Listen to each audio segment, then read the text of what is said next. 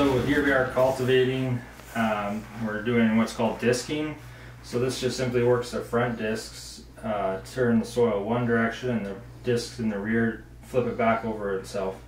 This is the first activity that we do on the field.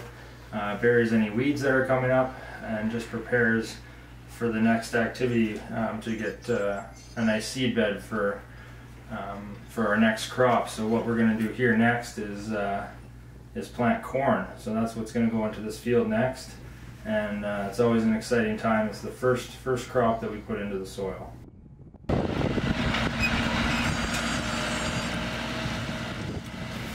So this soil is sandy, so it's actually quite easy to work with the tractor. It's more important to not overwork it. So we'll just go over this twice and then move right into planting.